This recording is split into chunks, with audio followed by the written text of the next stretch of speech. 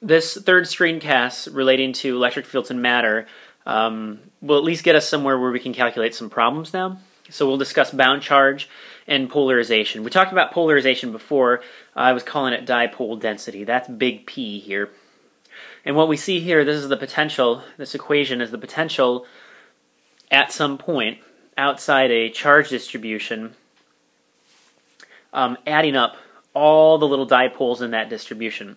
So we're imagining that this charge distribution, it's neutral, but we can think of it being made up of a bunch of little arrows whose the dipole density is big P of r, also known as the polarization. If I integrate that over the entire charged volume, I'll get the potential at a point r away from the origin due to all the dipoles. All right, so once again, we have some field, or we have some charge distribution whose net charge is 0, but whose net dipole moment is not. And so therefore we get an electric field if we look far away. And we're going to calculate the electric field by doing the potential, because we know the potential is typically easier to calculate than the field proper. Definition again, I'm putting a little tail because I don't think you can tell probably on the screencast what's a capital P and what's a little p. So this little tail here, Griffiths doesn't do it. This is supposed to represent capital P, which is dipole density, aka polarization. All right, the total dipole moment of a distribution is just adding this dipole density up over the entire volume of the charge distribution. And in Griffiths on pages 173, 174, after doing a few mathematical tricks on this relation here, we can rewrite the potential with this relation here. This uses the divergence theorem, integration by parts, and the property of r hat and r script. This prime here, that just means that you're taking the divergence at the prime coordinate. So if you're in spherical systems, say that's gonna be r prime and theta prime and phi prime, and not r theta and phi. That's what this prime means over here. So why is this format so interesting here? If you look at it, the potential up above went like 1 over r squared. We said that's something interesting about dipoles, is their potential. It falls off way faster than if we're thinking about individual charges. It goes like 1 over r squared. If you look, this is rewritten down here. It looks like 1 over r again. And look, this is an area surface integral, and this is a volume integral. So these integrals here, what this is supposed to remind us of, this looks like this could be,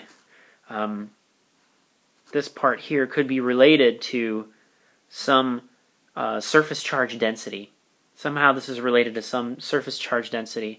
And over here, this term over here is related to some volume charge density. And now here's the thing, what we're going to find out, what we're interested in is a charge distribution of a dielectric. And these charges are basically, they're on a short leash to their nuclei.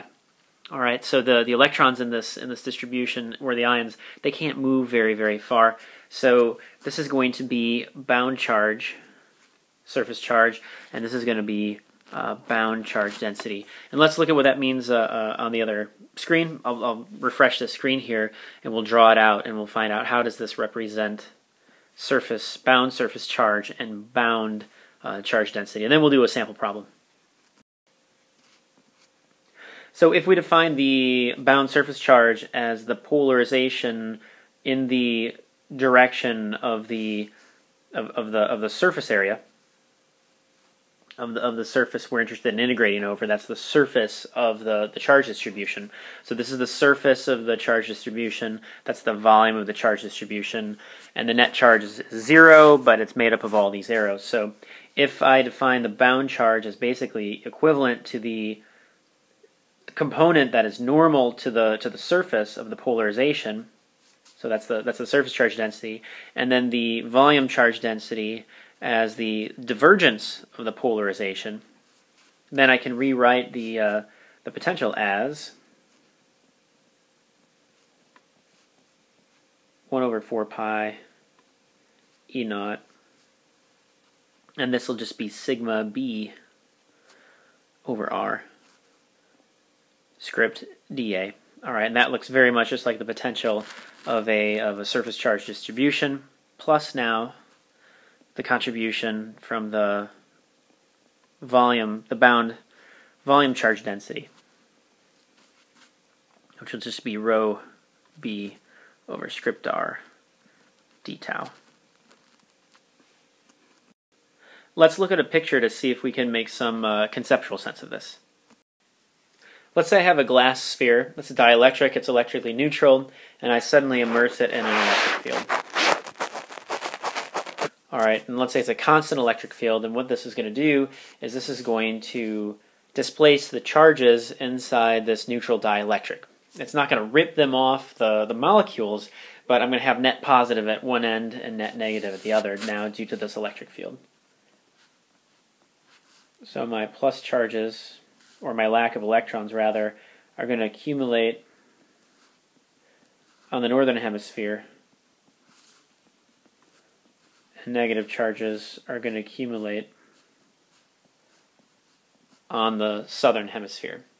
All right, I can draw this another way. I can say, well, now the sphere is polarized, and so I'm going to draw the polarization instead. Remember, the polarization, the dipole moments, they're going to go from negative to positive.